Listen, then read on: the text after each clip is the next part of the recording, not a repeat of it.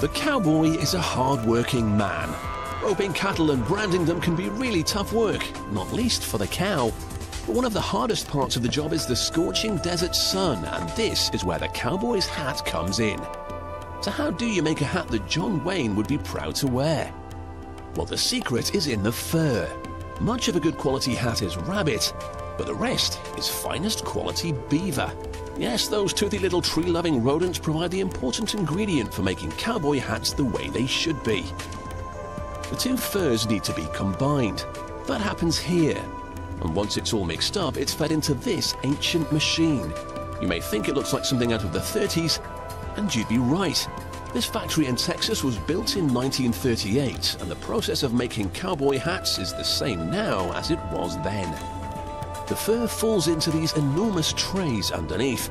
Now, you'd think we'd be ready to go, but not just yet. There's one more detail to sort out first. If you want to get a tough hat that will survive some cattle rustling, you need the short hairs.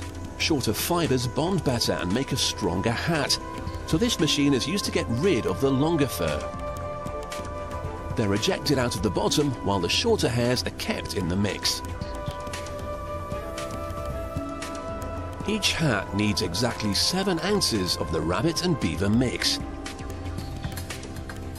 It's piled onto this conveyor, and then a vacuum sucks it off into a centrifugal vortex.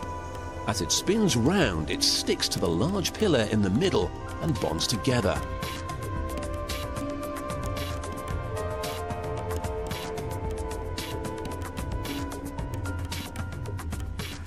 Once all the fur has stuck, the workers cover the pillar in a damp jute cloth and send the hat for a bath at 90 degrees Celsius. Without this treatment, the fur wouldn't stick together. The water and the heat help the fibers to bond.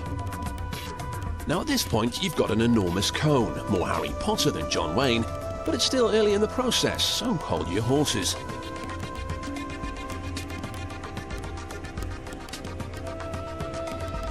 A cowboy hat has to be tough, so the fibers need to be well bonded.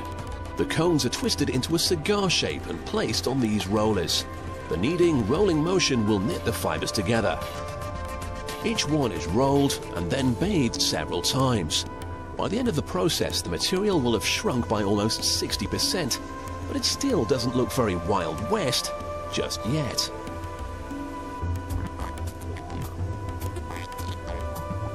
At this stage, the hat looks more like something a farmer might wear, but this will be a cowboy hat soon, it just needs a bit more work. But before they start being properly shaped, they need to be dyed.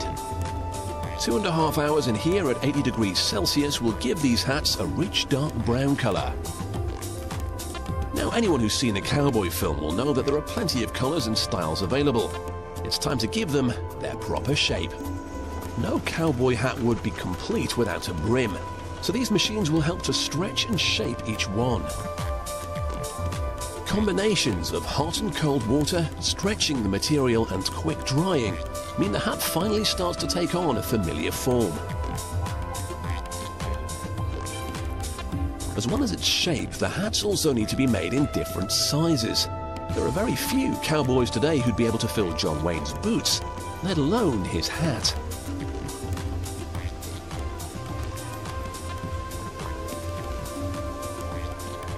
Each one goes into one of these machines, which will use a combination of the grips and hot steam to pull it out wide. Once stretched, he will insert the sizing block and the machine will press it into place. Although they work in a tough environment, the traditional cowboy hat has a soft velvety texture to it. Here, freshly made hats are being sanded down.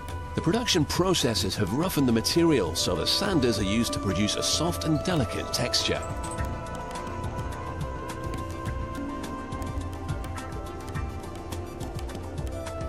The only downside is that the sanders leave small felt balls on the hat surface, but these can be removed easily with fire.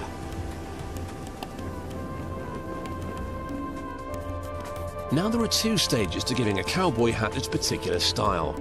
The first is the shape of the crown. A series of hydraulic presses means several hats can be produced at a time.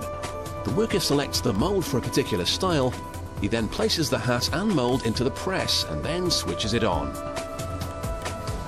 The hat finally emerges with the familiar 3 dents of the cattleman style. The other important bit is the brim. They can be quite flat or extremely curved, depending on the cowboy's personal tastes. Some brims can be as wide as 10 centimeters.